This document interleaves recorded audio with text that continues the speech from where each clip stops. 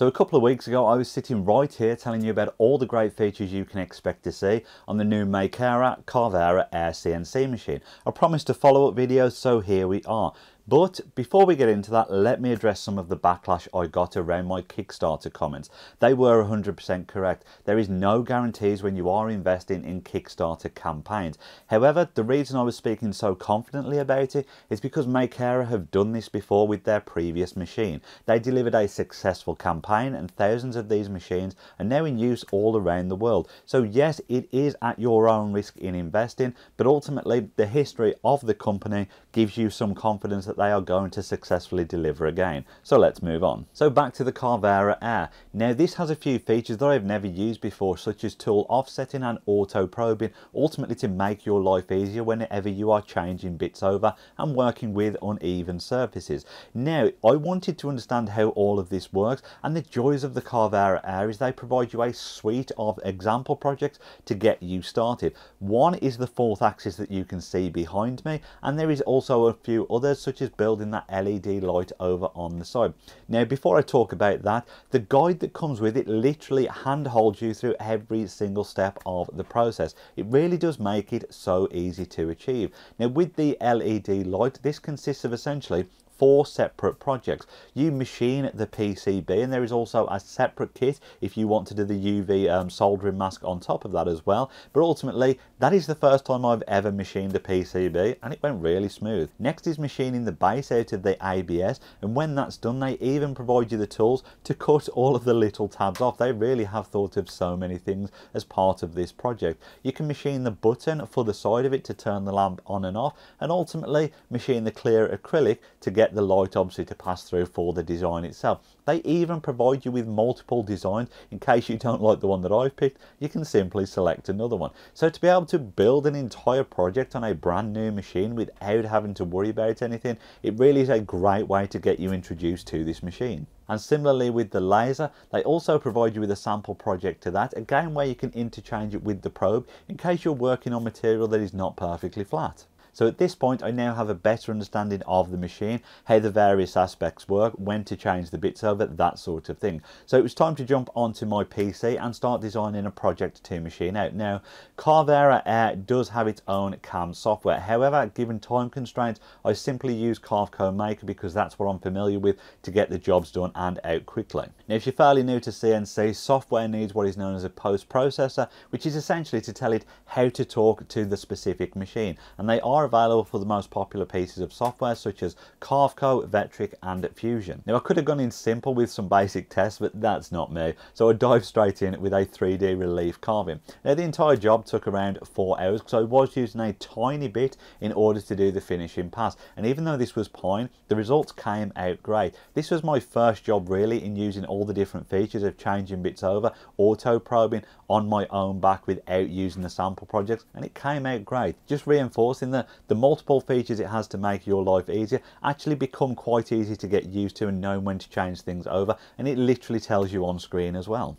So I moved on to doing some test cuts in aluminium because I know a lot of you are looking at this machine for metalwork. Now it's not an area of expertise for me. I just kind of hope for the best for my feeds and speeds and learn along the way. But all the tests that I was putting it through, they were cutting great. I was getting a bit faster each time, going a little bit deeper just to see how the results did vary. Now I know there were some concerns about this being just a 200 watt spindle, but in actual fact a 200 watt closed loop spindle is cutting through the aluminium absolutely fine. It's not going to be hogging it out like a massive spindle would, but that is not the purpose of this machine. As I said previously, this is about precision. Now talking about precision, that segues me nice into the next job that I did, which was cutting a part out of carbon fibre. Now I have never cut carbon fibre in my life. I didn't even Google any speeds and feeds. This video is really highlighting just how much I wing projects sometimes, but ultimately it was a successful job and it cut the carbon fibre out really nice.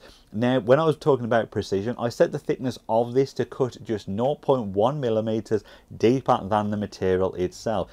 and you can see from the video on screen that it cut the carbon fibre out, but it hardly damaged the blue tape underneath. Literally both layers of blue tape were still there, so it just goes to show the precision that you can expect from this machine straight out of the box. But I should highlight, it is a dangerous material to machine. It's usually done in a waterbed to stop any of the bits and debris going anywhere, but at least if you're going to do it, make sure you have a dust chute and a good vacuum setup with a filter system, because you don't want none of the particles of this going in the air, breathing in, going in your eyes. So yeah, do be careful when machining carbon fibre. Now after that, another metal that I've never worked with before on a CNC machine was a plate of copper. Had an idea to do a nice engraving on this. The original intention was to put some sort of ink over the top of it and then wash it off to leave it all in the groove, but actually I really enjoyed the way that it came out, just leaving it as the natural copper. I needed to give it a little bit of a polish up to get rid of some of the marks on it, but it actually came out really nice.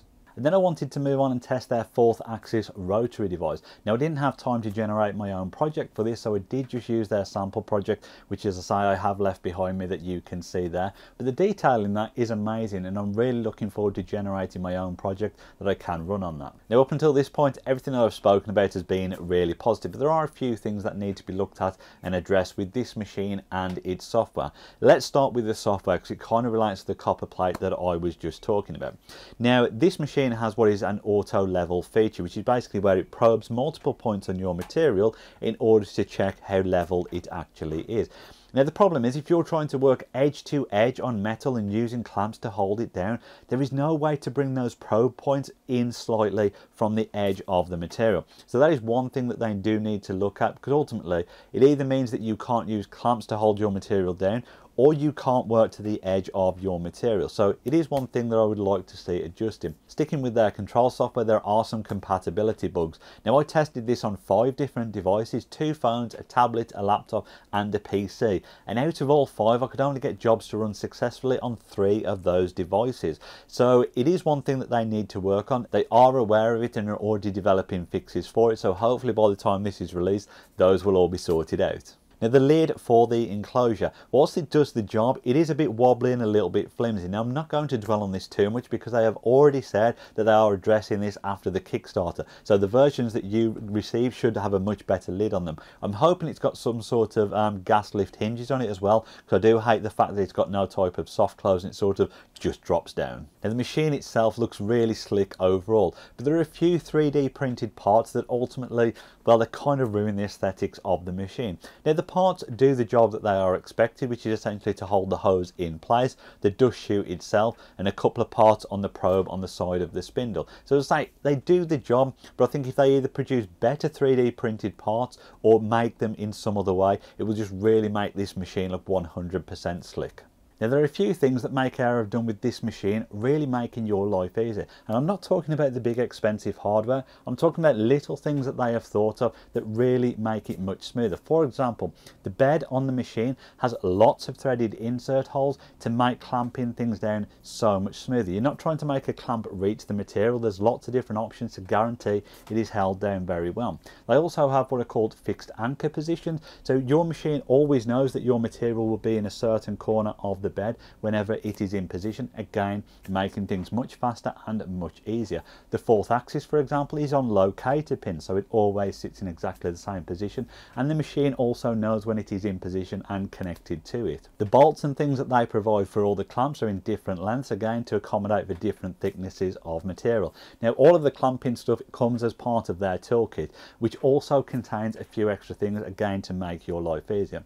So they start off by providing you with a range of bits to use on the machine, obviously to do all of their example projects. Now the thing with this machine and the quick change system is it has to have a little collar on the bit so it knows the correct depth to insert, and that's obviously great because all the bits they provide you have those collars. But what if you want to use your own CNC bits? Well, they also provide you the tool to do that as well. It's kind of like a threaded insert mechanism, and you can put your own tool in there, a collar in there, and this mechanism just clamps that collar to your bit, and it can also be used to take the collar back back off should you want to use it on another CNC machine, for example.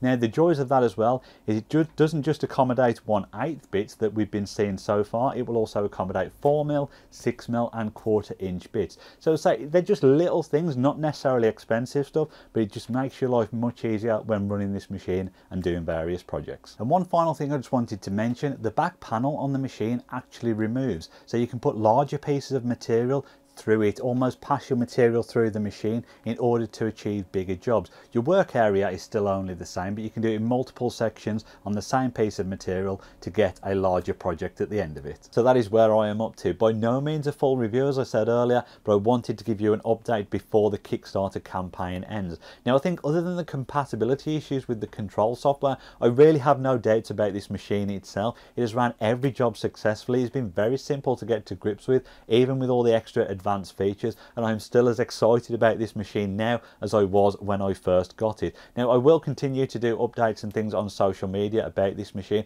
so if you do have any questions or you want me to test anything, make sure you follow me and let me know your questions in the comment section down below, and I will do my best to answer them, as I say, and post any videos or updates as time goes on. So thank you all very much for watching. I do hope you found the video useful. Give it a thumbs up if you did, and final thanks as always goes to my patrons. I will see you all on the next episode.